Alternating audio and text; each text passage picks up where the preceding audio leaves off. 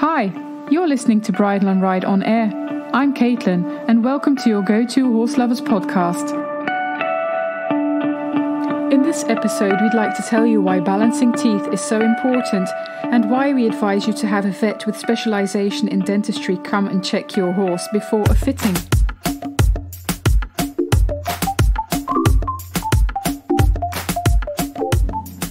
Hello everyone. Before I begin, I have a small disclosure. If you hear a strange noise in the background, or you hear a sort of growling sound, snoring sound, it's not me, it's my dog. He's laying next to me with his feet in the air, snoring his little head off, so it can't be helped. I can't switch him off, so you'll just have to ignore it if you hear something in the background. It's not me, I promise. Now that's cleared up, let's get started. I want to talk about how pressure relates to balancing teeth. I hope by now that everyone knows that it's important that you have your horse's teeth checked on a regular basis. If you didn't know that, well, I'm telling you now. Now, when we start with young horses, we know that we have to get a saddle fitter to come and check out what size, what shape is suited for our horse. We expect the saddle fitter to give us a saddle that divides the pressure evenly on the horse's back, doesn't give him pressure points that are uncomfortable or sore. We want something that's balanced very nicely. Then we have the same issue when we're finding a bit for a young horse. We want a bit that the horse accepts nicely, that, divides the pressure in the mouth, doesn't give them sores, feels nice and comfortable, they relax in it. And then, of course, we have someone fitting a bridle for our horses. Well, some of us do, not everyone, of course.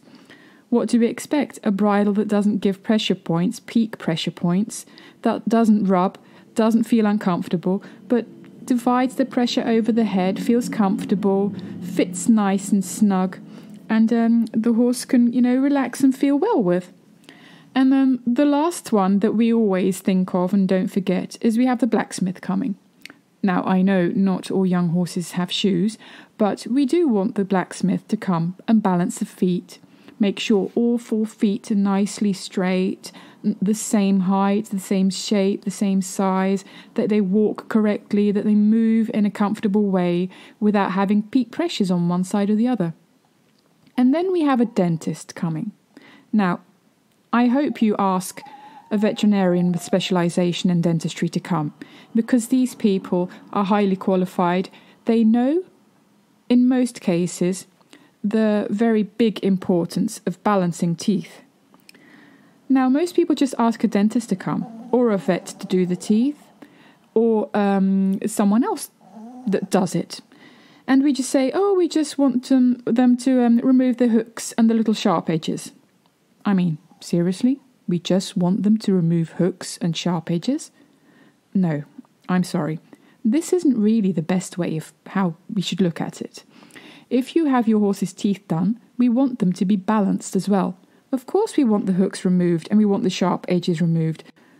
But I don't know if you realise this, but the most important part of the teeth being checked and being balanced is just that fact, the balance of it. Now, if there's one thing that all our horses do from morning to night, each day, it's chewing. The little mouths, they don't really stand still, do they? They chew thousands of times per day, grinding their food down. That's just one of the reasons why it's so important that the back teeth, called the molars, are nicely balanced. Uneven pressure over the molars can also influence many other chains in the body.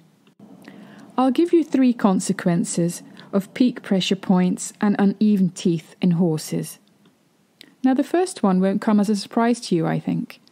Peak pressure points on teeth can damage the teeth itself, because with every chewing movement they're making, there'll be peak pressure on the 1 tooth or 2 teeth or 3 teeth that have too much pressure on them. You can have teeth breaking off, you can have teeth that start to feel very loose in the mouth. You can also get gum infections because of the teeth that are too loose and moving, and then bacteria getting in. You can also get gaps between the teeth, something that we really don't want with the molars of a horse, because if you have gaps between the teeth, there can be food that gets lodged in between them, and then they get infections because of that. And of course, if you don't have the teeth checked at all and they have a very unbalanced row of teeth, you can also later on create root infections that can also lead to jaw infections, losing more teeth, and having a lot of mouth problems in general.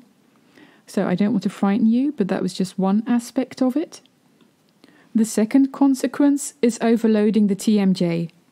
Peak pressure on a small part of the teeth row can give discomfort and tension in the jaw, meaning that with every chewing movement the horse makes, it'll cause pain.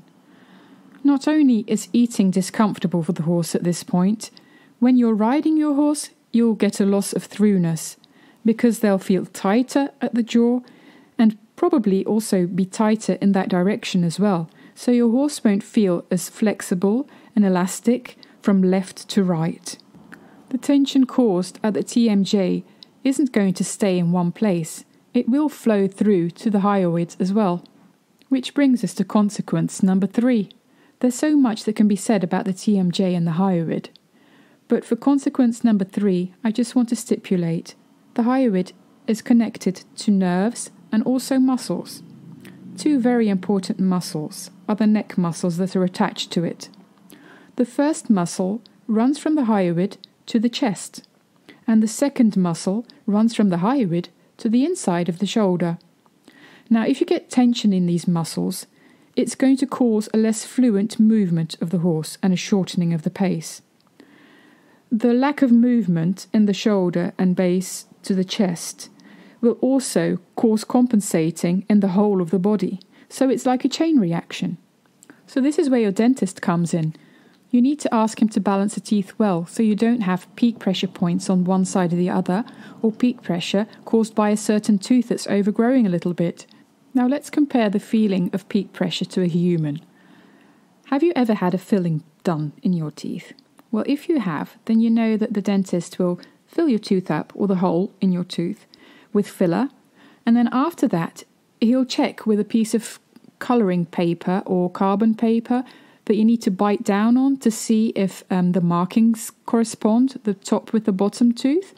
And then he'll file it a little bit or remove a bit of the filling or grind it down with a little machine to make sure that you don't have a certain area or a little part of the filling that's pressing too much on the bottom tooth because it feels really, really annoying. Well, that's the type of feeling the horse feels as well when they have a peak pressure on the teeth. It's like the little detail on the tooth that's very hindering and annoying to feel because it's always there and it won't go away. Now, the key thing to remember is, how did your dentist do it? That's right. He asked you to close your mouth, put your teeth together to see where there was or there wasn't a peak pressure point.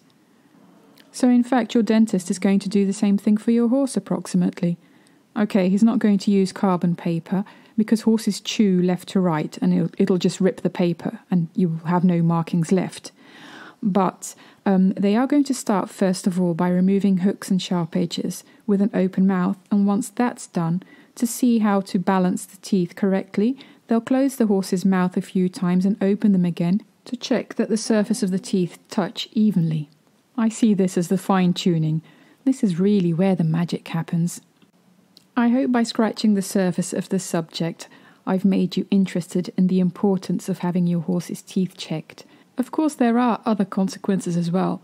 So I'll tell you a little anecdote of something that happened a few years ago with a client of mine.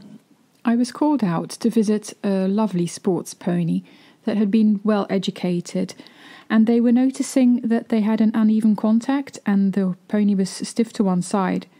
And they weren't sure whether it was an issue in the body or not, or perhaps a bitting issue or a bridle issue. Now, they've had a therapist come and check, and they hadn't found any problems in the body. The saddle fitter had been as well, which didn't show any problems either.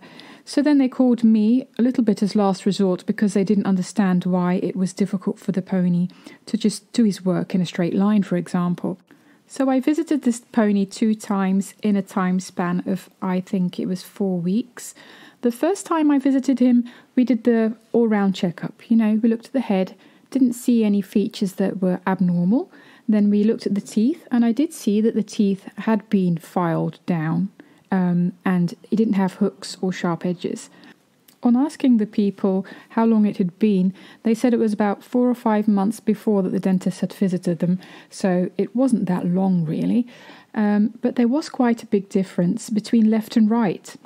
So either the dentist that had visited them doesn't balance teeth normally, or it was a pony that had a very big preference to chewing on one side, or perhaps something in the mouth was causing discomfort, making him chew on one side. Now, I wanted to rule out that the bit or bridle were causing discomfort for this pony, so I did ask them to ride him for me as well. The rider did a really good job because she did her best to make him nice and straight for me, but you could see that he had a very big difference between left and right. But the biggest issue for me was that the pony was always keeping the hind end slightly to the left. Whether he was on the left hand or the right hand side, he just kind of made a soft C shape in his body, and he kept it that way. It made no difference whether he was tracking straight ahead, to the left, to the right. He just kept his hind quarters a little bit to the left. It was subtle, but you could always see it. Now we checked the bit and the bridle, and I have to say, he was very comfortable with the bit they were using. Even though he wasn't completely through, I was quite sure it wasn't due to the bit that he wasn't as supple and elastic to the contact as he could be.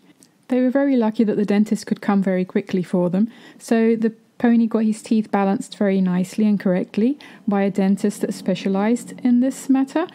And I did ask the people that after the dentist came to video the pony to let me see how he's reacting and what the changes were.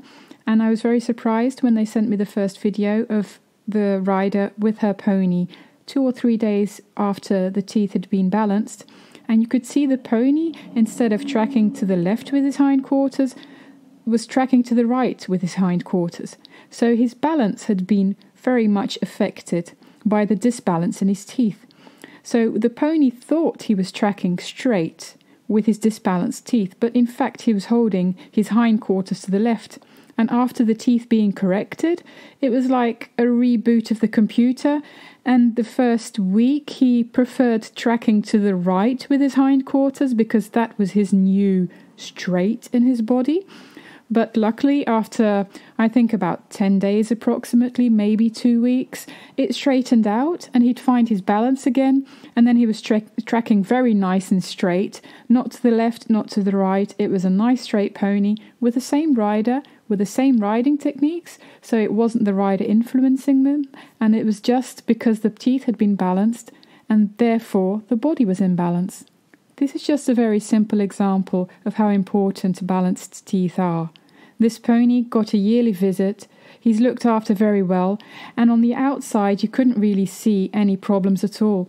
His contact was okay, his mouth was nice and still, the riding was correct, the rider was riding him correctly, his education had been correct as well. But it just makes it very clear that small details can make a big difference for horses and ponies alike. With this small anecdote, you now know consequence number 4. The balance of the horse can be influenced by a disbalance in teeth. Thank you for listening, and I hope it was interesting. See you later.